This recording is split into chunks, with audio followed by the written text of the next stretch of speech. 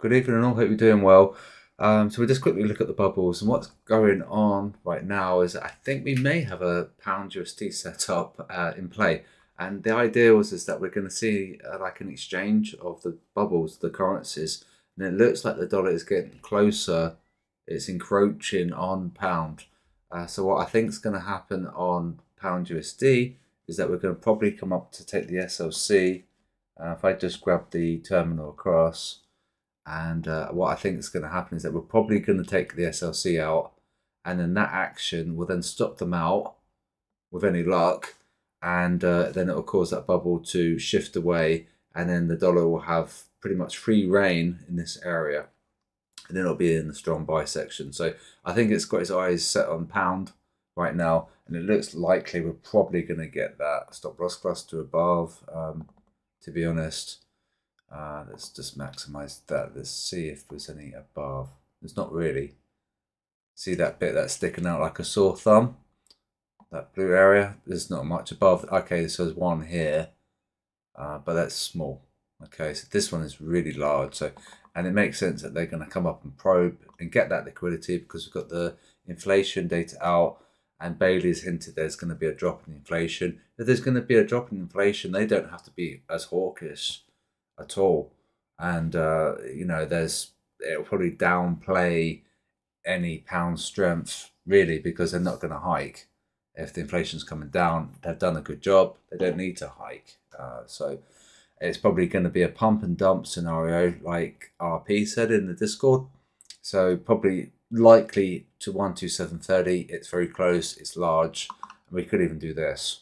All right, so that's the trade setup that we're sort of looking at right now, and I think it could come into fruition. It might come into play, it might work, but we'll have to wait and see. So the bubble analysis that I did this morning was here. This is how we were this morning. We are pretty much quite close. We haven't really moved that much, but the dollar has got closer, and this is where we are now. So the dollar is coming closer to the pound, and it's look like it's going to be predator and prey, and this is going to be the predator, I think. But we'll need risk off. It's really, really important. So if you're wondering why perhaps the bubbles might not be going to plan, and you know, it's got strong buy, strong sell, you have to remember that the fundamental nature of risk. Now, if we're risk on, like the indices are going up to all-time high, the pound's going to do better than the USD because it's a riskier currency compared to the USD. This is like a safe haven. This would be a risky currency, especially the Aussie and New Zealand dollar. There's, you know, they're like beta currencies, they're risky. Okay, so while we may have a setup using the bubbles, we might not have the fundamental criteria to cement that idea. And that's the difficult thing about trading, is that you're looking at analysis, you're looking at technical, and then you look at your sentiment, but you might be missing out on the fundamental, or you could just be technical only, or you could be fundamental only, but you're missing out on the other two. If you get the three to agree, you can do okay. And so it's just really, really important to remember, while we've got like a potentially strong USD, that's going to do really well if we sour on risk appetite. If the indices fall, then this is going to do okay. It will do really well, okay? And it's probably going to kick the pound's butt. Once we've got that inflation done and it's out, then it's going to take those stops out. By taking the stops out, we'll see that bubble move, and then we'll see a resumption to the natural equilibrium line, which is 50%. So that's the natural resting place for currencies. And we've come down potentially to take stops out, although we could be a little bit lower down, to be fair, because the Australian dollar bubble was down here and we raided stops a lot, and now we've come back up. So this action is a stop hunt. Remember, this is a stop run zone, this is the stop run zone. So just an analysis there about a trade idea that might come into play, but we need to make sure the fundamentals are in place. So if we go risk off tomorrow and the indices fall, and then we get this set up, we get an exchange between those two bubbles, I can see the pound USD fall quite heavily. Okay, so that's that, right? Risk calc. Complacency right now, the herd have gone ever so slightly long. Well, not really ever so slightly. Yes, it's quite a large move. It's 1.7, so it's actually taking quite a bit away from the big picture. So we were minus 28, we're minus 26 now. So, if we continue at that rate, it's going to take 13 days, and then we'll flip at the big picture. So we've got 2 weeks if we go at this rate. But what will happen is that they'll have a scary news event. The scary news event triggers the flight or fight part of the brain in the retail mindset, en masse, in their hive mind, and then they're going to want to sell. So the scary news stories are designed and engineered to scare, retail investors. Not just purely designed to for that reason, but a large part of the bad news is out there is to keep people in fear and to control them. Okay, so that's really, really important. And so if you wonder why you're looking like the newspaper or your news outlet, it's all doom and gloom, and that's like the idea, right? It's newsworthy, it's negative, and it keeps people in line. Okay, and this is what they want us to be, kept in line through fear. So if we have a scary news event, they're likely going to sell it because that's just human nature, and that's what that's how it's engineered. Okay, so it's a good idea to keep an eye on the sentiment and to look at the big picture and to look out the box as well, because you have to try and understand what they want us to do. They want us to sell. All right, and I've made a few videos going back several years now, and why they want us to be in a state of fear. And it's just because, they want to control us, and they also want to take our liquidity. If we sell, our stops are going to be up here. So they're going to push price. They want price to go higher anyway, and they're going to take our stops. So it's a double win for them, and it's a double loss for the retail trader. So remember to be careful if you're going to sell, especially if we're green. Right, that's like the big picture. And that's to tell you that we're really looking for dips to buy.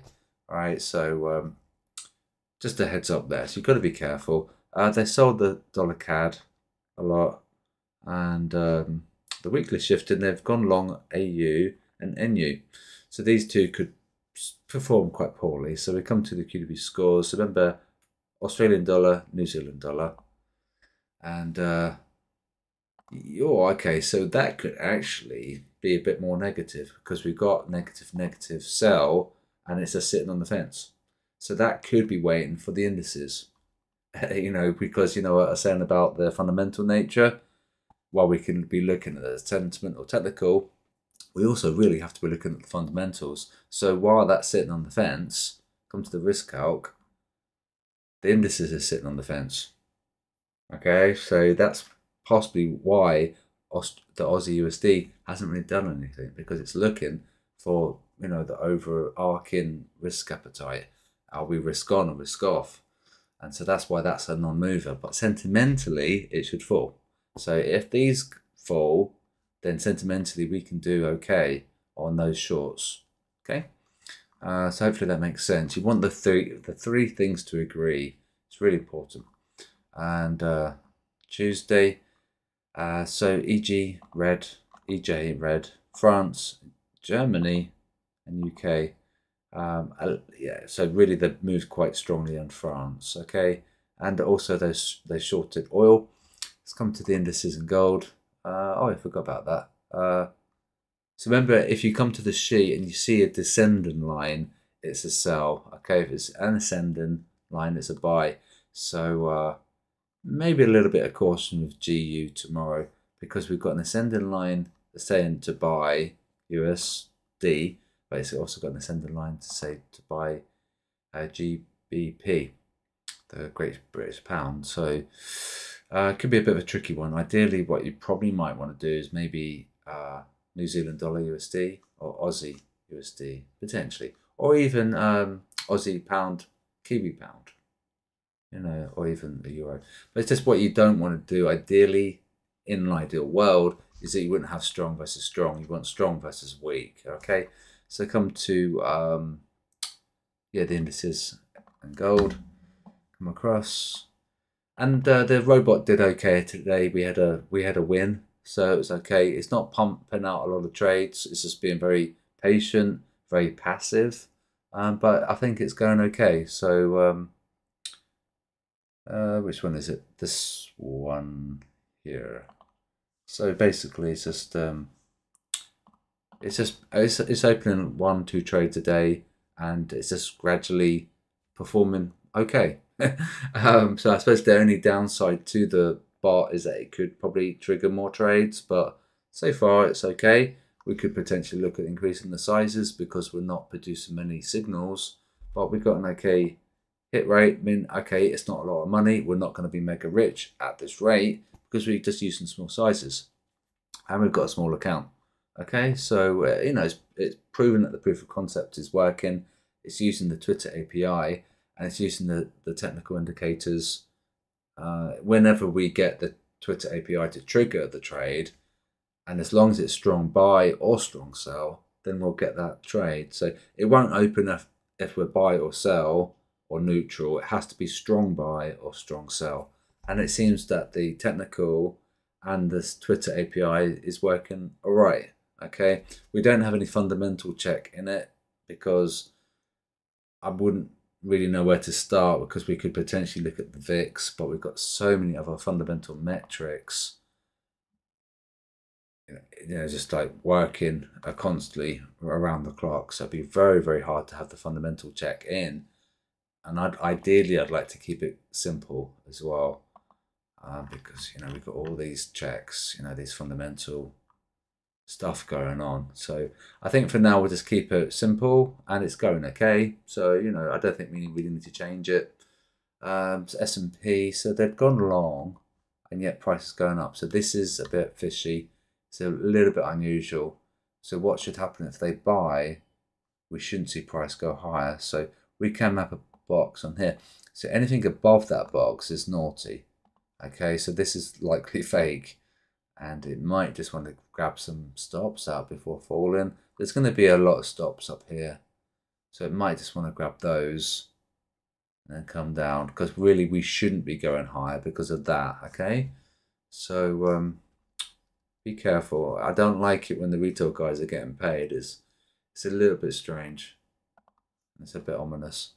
And likewise, but no, this is probably okay because they've shorted it, you see, so we can probably do okay. We haven't got the crossover yet, but it looks likely, so, you know, we'll have to wait and see with that one. DAX. And then don't forget we've got FOMC tomorrow as well, so a lot of these things are probably going to pump to get the stops, and then we'll have the FOMC, and then we could potentially fall. But I don't know what's going to come out of the FOMC that's going to be news. You know, I think, you know, it's probably just all speculation, isn't it? And just trying to front run the market and stuff. So, you know, we are getting a little bit skewed here as well. Again, you know, I think the lowest we got was minus 10%. You know, we did get below 10%. Yeah, look at that. 9.8. So many bears, and they just like squeezed them. Very naughty. Another squeeze. At that point, they had given up quite strongly. There's the less short here. Then they'd sold it. They looked at this price action, so they sold it. Price came up, and yeah, then they sold it again. So we can probably draw a box. So we should be above this box. Okay, yeah, probably, yeah, more or less that one. So we should be above that one. And then that's that. And we'll look at gold and we'll wrap up the video. No, not silver, gold. And we're a bit sideways, but they have sold, so we should be above here-ish. My only criticism of the trading station is that I wish they'd have a cursor that was easier to see. I don't know if you can see those lines. As I move, it makes it very difficult to see. I should make it a bit darker. Oops. Oops, hopefully that's okay. Yeah, and then that's it. So this one, I'm guessing it's very, very hard to see. So we should be above this box because they'd sold it, and they should be getting punished. Okay, so have a look at that high at 2430, and 2450 was the big stop on. That's a round number, and it really had to crush so many people. And if you think about it, when we were minus 2000. You could have seen some stops at 2,450, 2,500, and you think, no way is it ever going to go out there. But then if everyone thinks that, then it's going to gravitate up there and it's going to punish them for their terrible risk management. So it's likely that these guys who got stopped out here had no risk management, and they were probably thinking about averaging. They probably thought, well, you know, I'm getting paid swap, I can hold, but can they hold a $450 drawdown? I don't know, even on a micro lot, that would have been excruciating. And if you had a normal size, it would have probably blown your account up had you have held when we were below 2000. And so that was like a new normal when we were above 2000, but yet they held short. As we can see, we've been green for ages on the trading station. So that's today's video. Eye on the pound USD tomorrow. We could see an exchange in that bubble, but then we'll need the risk off to cement the deal. And if we do go risk off, and we're going to get that bubble change, and then we should see a stronger dollar, and then you know, we'll have that fundamental flow behind the USD, and then it can actually do quite well. And with any luck, it actually stays in that position as well. It doesn't flip-flop. And then we can try and get some nice profits. So potentially what's going to happen with GU is that we're going to come up and get the stop loss cluster, then maybe even down to the one below. It's not that far away. So remember to trade safely. Do know your exits. And if you're going to do like an averaging thing, at least cut some losses. All right, don't hold on to that horrendous losses. I wouldn't recommend doing an averaging thing unless like you're experienced and you can hold on to that drawdown. Perhaps, you know, you are comfortable about your sizing and you know about the direction, then you might be okay. So just be careful. And I personally wouldn't recommend it, but it's completely up to you. You know, as long as you know your sizes and your risk, and ideally you know where your exit is, and perhaps your exit is going to be when your account gets to a certain level. But for me, I'd rather just know where my stop loss was, and how much I'm prepared to lose if I get to that stop loss. Because if it's a £50 loss, that's fine, but a £500 loss is not fine. A £5,000 loss, which I've done before, is absolutely horrendous. So don't be in that position. Do know your exit. Okay, it's really, really important. And I'll speak to you guys tomorrow evening. Remember to trade safely and have a good night.